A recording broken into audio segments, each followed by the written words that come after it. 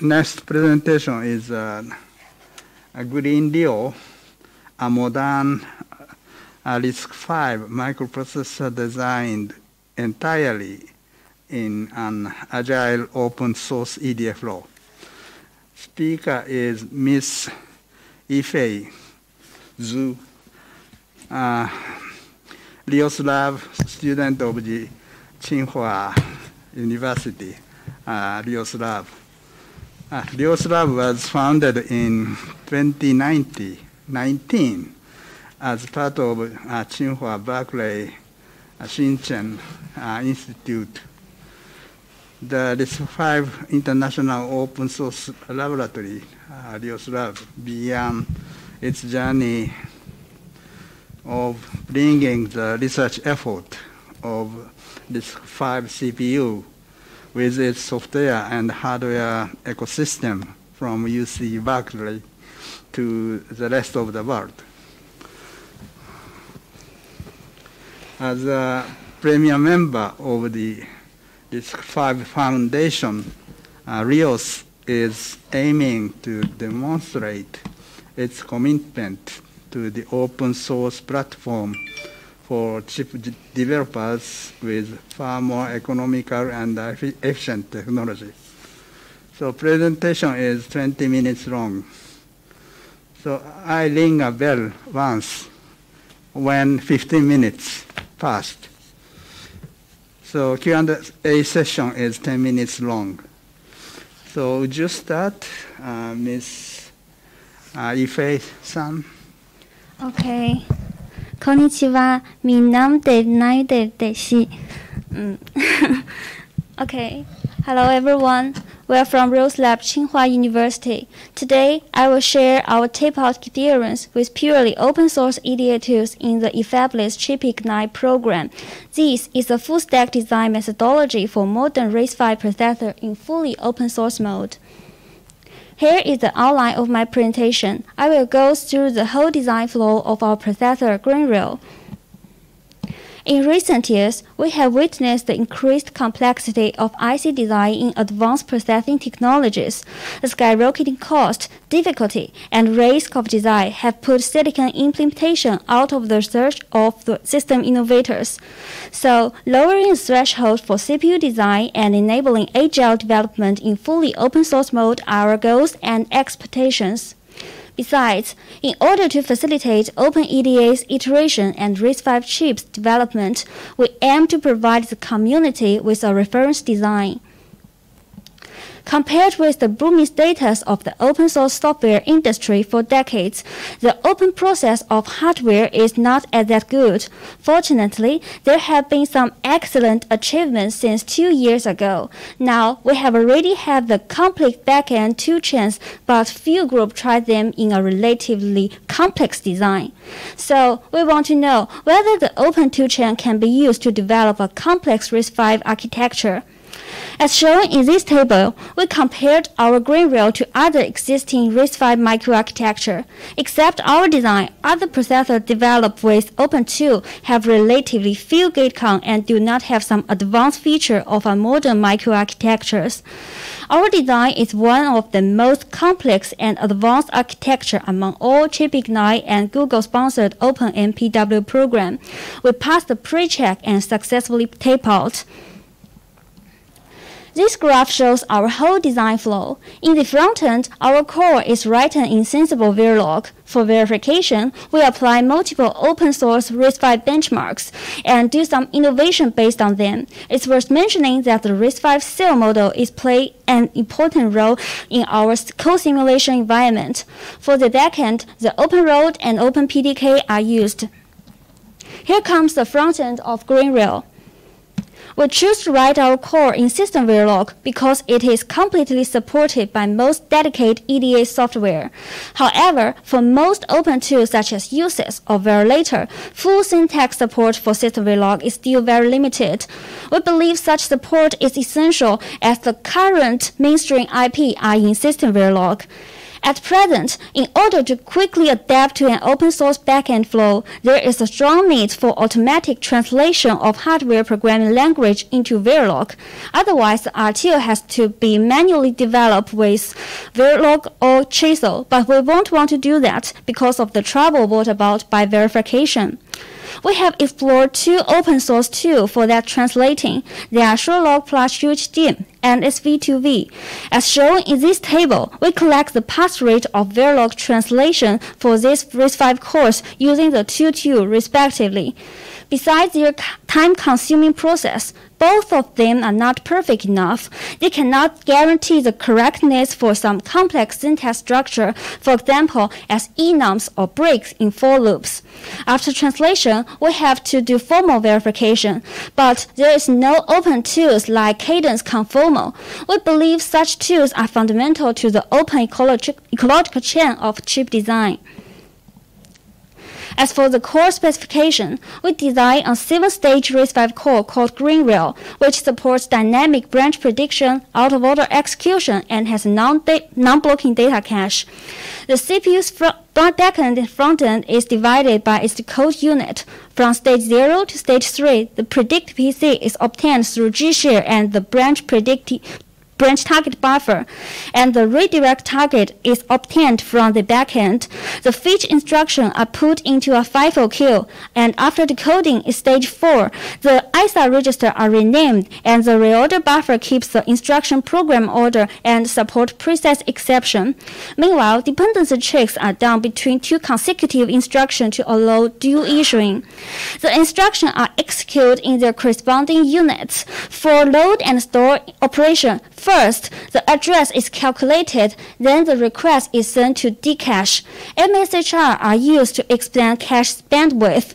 Then, at last stage, it writes back results. The instruction can graduate only after it and all previous instructions write back their values. Now, it may seem like a modern RISC-V processor toy, but we will continue to iterate it afterwards. The sock of GreenRio is adapted from another open project in MPW6. In this figure, the master is K-reveal defined. It loads a binary into instruction SRAM and data RAM, and our core field is iCache and Dcache through the wishbone bus. The arbiter is used to handle the access priority of data SRAM and peripherals. We hardened all of them and integrated into the user-defined area of K-reveal. When developing a complex hardware structure, there are two bottlenecks. There are syntax checking and RTO simulation. Verilator is an open-source Verilog hardware simulator that can instantiate top-level module, and it is integrated with a linked system to check syntax error. To achieve functional robustness, we have to run various tests on the core. Currently, there are multiple open-source verification resources provided for RISC-V architectures. For example, the RISC-V test repository has ISA coverage test and typical benchmarks. There are also RISC-V torture that can be used for more complex pattern. Meanwhile, we accept a golden model to reflect the correct architecture states in each CPU cycle. Doing code simulation with software language is a trend in IC front-end field, so we apply RISC-V cell model in our design flow. When verifying the design, in order to comprehensively check its behavior, it's necessary to generate a large number of tests that hit different corner cases. Therefore, adding some randomness and being more flexible to adjust the test config is necessary. Google DV is an example generator, but it needs lots of prerequisites and has poor support for Verilog. We have also developed an open-source random test generator called Talon in order to meet the need. Currently, Talon is integrated into RISC-V, which is an open-source framework testing of RISC-V targets. As compared to the released RISC-V CTG, our generator provides a verification strategy with stronger randomness and has more configurable constraints. We run the test generated in the code simulation environment. The reference model has to be golden enough for transactional level based simulation, so we use cell model into it.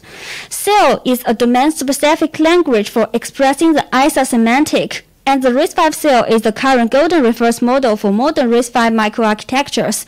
This model allows for more flexibility in ASIC extension and provides a clear method to dump information from its instruction stream. This figure shows our CoSIM environment. We split CPU into front-end and back-end and verify them respectively by comparing the result generated by RTO and cell. Binary are loaded into cell and RTO simultaneously. For CPU's front-end, we check the decoding results and predicted branch direction through cell's instruction processing trees. In the back-end CoSIM, the decoded instruction string is fed into RTO's backend. We check instruction commit order and register status by comparing RTO's output to cell execution log. Regardless of the implementation, the front end is technology independent. Once the front end has been completed, the core needs to be hardened. In 2020, Xiaolan introduced OpenLAN. It is an automated flow performing full ASIC implementation from RTO to GDS. Skywater also launched its own PDK.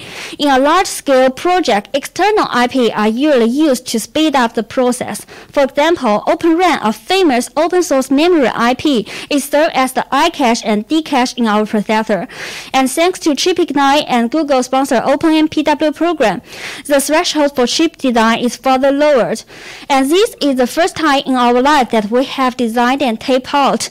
OpenLAN and OpenPDK are used to harden our core. We keep trying and put forward 5 solutions within 2 weeks. At the beginning, we want to leave everything to OpenLAN itself, from synthesis, floor plan, and PNR. We just input our RTO code, library dependence, and timing constraint file, then just wait for OpenLAN's response. But the program failed in detail placement and report there's not enough space. It's a little unreasonable because the space is not actually, so we guess it may not down the floor plan very well, especially for the 8 big macros, which are instantiated from OpenRAN. Therefore, we believe that manual participation is required. So this time we place the SRAM macro manually. This picture shows the placement of the SRAM. We put them on the edge of the map and let OpenLAN handle other parts. In this attempt, we find that routing time is very long, even for more than 10 hours. So we try to keep it from working. We checked OpenLAN's log and concluded there might be 2 causes. First, the efficiency of the routing algorithm in OpenRoad is relatively low. It searches for a solution in a brute force way, so the convergence is very time-consuming. Next, maybe the standard cell may not be placed scientifically. If the placement is inappropriate, the routing time will also increase. So we decide to add further human intervention. We refer to another design called RISC-V, which is a 32-bit RISC-V core-based SOC design. Referring to its backend config file, we develop our core into 13 submodules. First, harden these modules respectively, then use the GDS to harden the whole chip. The whole flow costs about 5 hours, but millions of DRC errors are found by Magic and K-Layout. Most of them are brought by OpenRAN. Afterwards, we set abstraction layer to 8 SRAM to prevent routing on them, but there are still thousands of DRC violations. We think that maybe too many submodule blocks means smaller blank place, and there are more than 2,000 wires between these macros. So OpenLAN may not be competent for such complicated routing work at present, so it will easily lead to routing congestion. Based on this, we made further improvement. In this time, we reduce the number of submodules to 11.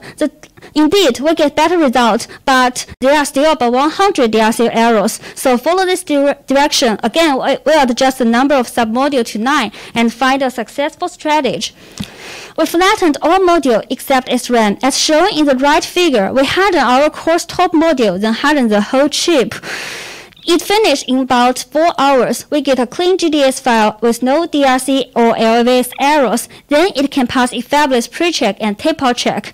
Through this experience, we are interested in developing a more effective routing algorithm to the open silicon flow.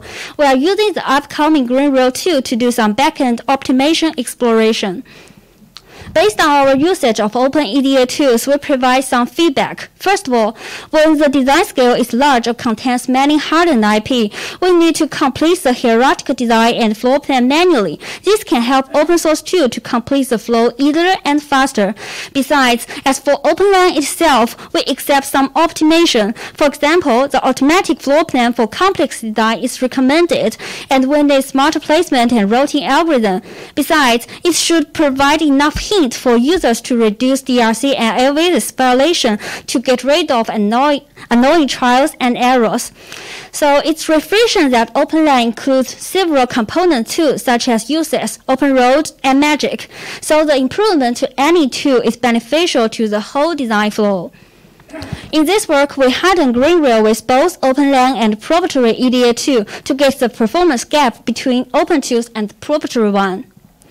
We use Genius and Innovus for reference. Under the same clock frequency, the error optimization performance has reached 60% of that of proprietary ones. Besides, OpenLAN is better in terms of automation. We also explore some other features that come down to its functional enhancement, processing efficiency, and user experience. This figure shows OpenLAN versus Cadence EDA flow. The needs for complex support for system verilog goes against extensive IP usage, and compared with Cadence to Conformal, the LEC function in OpenLAN cannot work properly, even in its example design. From our experience, it's a little difficult to finish PNR step under a higher density. The suitability of config parameter, especially those related to floor plan and placement, is paramount to the completion of the whole process. Unrealistic parameter setting will cause early terminations or endless run of the program. Therefore, to reduce the time cycle, automatic parameter searching or just providing some correct indication are needed. Besides, in order to accelerate silicon research, we accept speed up with multi-threading and an intelligent way to do PPA optimization. In fact, Google's RIOS Lab has already tried such parameter tuning job.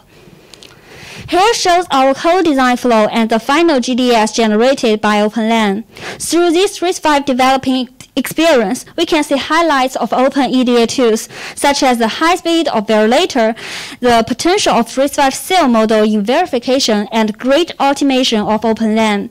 Meanwhile, there are several improvements to facilitate CPU's iteration. We would like scientific test generation algorithm, design exploration with feedback from backend, or even PPA optimization with artificial intelligence.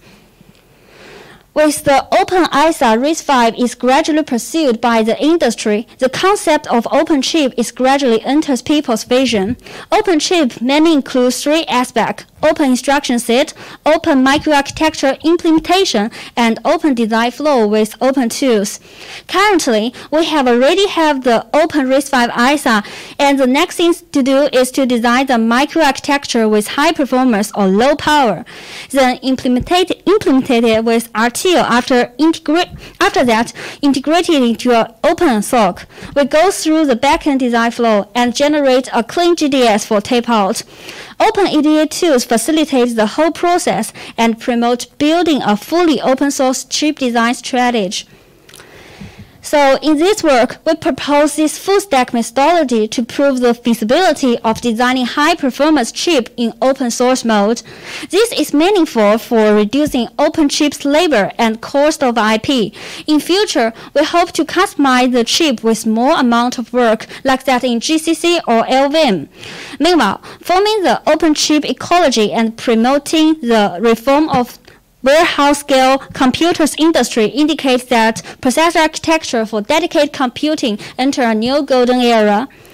So our lab will keep iterating our design. The upcoming GreenRio 2 is an OS and Keystone supported RISC-V core with more complexity compared to GreenRio 1.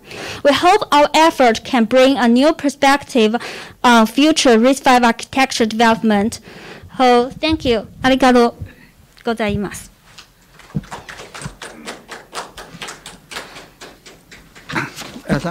Thank you very much, Yifei Zhu. So, session is open for the Q&A. So, any questions? はい。川崎さんどうぞ。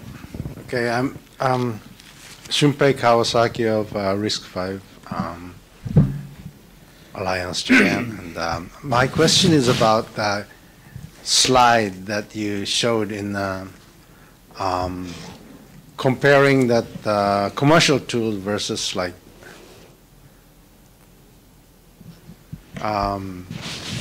open lane tools. Like you had like 1.6 times and that sort of stuff, routing, areas, power, and so forth. Can you show me that slide again?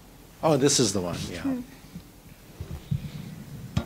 So you round that both Yes. tool flow. Yes. Okay.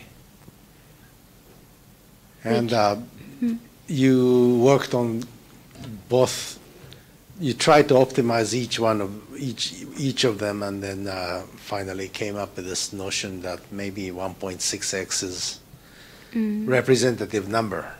Is that correct? Yes.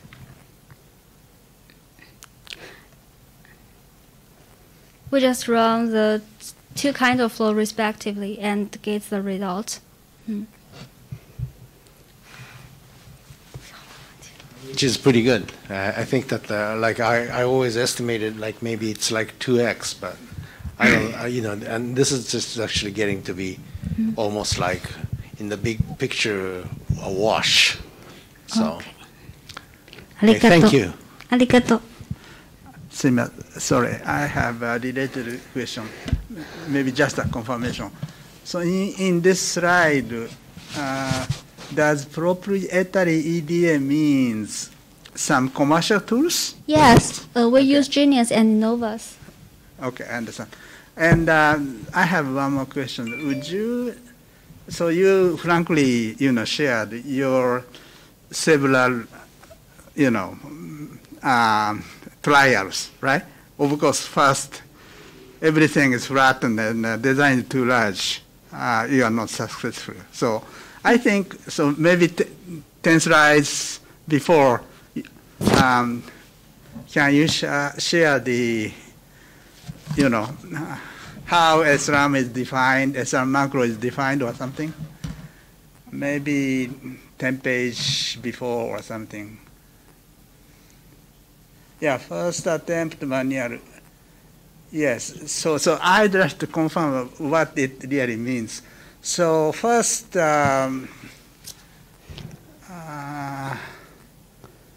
the result routing time is too long is even you manually put the 8 SRAM, and of course it's just a vacant box actually, and some terminals only. So yes. Still routing time is too long? Yes, we manually do floor plan of the SRAM and let open LAN to run the process, and routing time it cost about 10 hours. So okay. It cost a lot of time in the routing and placement. So P&R tool does not know inside of SRAM, no, right? So SRAM is just a vacant box, right?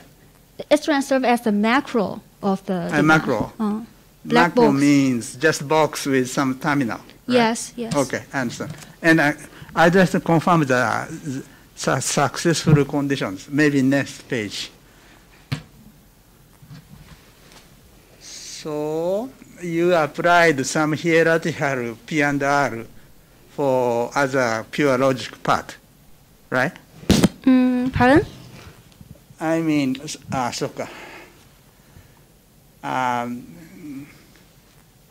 my understanding is SRAM is okay. So focus is logic part, consists of many gates, flip-flop, blah, blah, blah, right? So in this stage, we use about 30 macro. We harden it. We harden this block, and this block is a macro. I see. And we integrate them into it, and let open LAN to do the routing placement, blah blah blah. So you apply the so-called hierarchical layout, right? 13 blocks you mentioned. Yes, 30 blocks. The 13 block, each of 13 block correspond to the logical hierarchy in RTL? The macro is just a function unit. We divide it according to its function. Okay, maybe. Okay, thank you. Sorry for long question. ありがとう。I see Google guys. So yeah, I wanted to confirm too that what do you think, so you found like that finally the working condition was to integrate like the memory controller like with the memory and to reduce the number of macro so that you can go through the whole flow. And like it took you like a lot of trial and error to get there. What do you wish were there so that you could directly go to the winning solution? Like, do you think it's more documentation that's needed? Do you think it's open lane that should do that automatically? Like, what do you think is missing for people to not have to do the same trial and error that you did? I think I think there are many points. The first point is system Verilog support, and the next one is the most important is the routing algorithm and placement algorithm, because I noticed the placement strategy in OpenLAN is just place the standard cell randomly. So this kind of placement will not scientific enough, and that will lead to routing. Will lead to that routing cost too much time.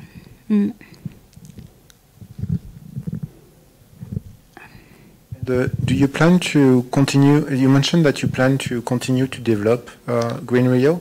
Yes. Do you plan to continue to submit it to the shuttle? Or? Yes, our lab is trying to do the next tape out. We have plenty of time, so please go ahead.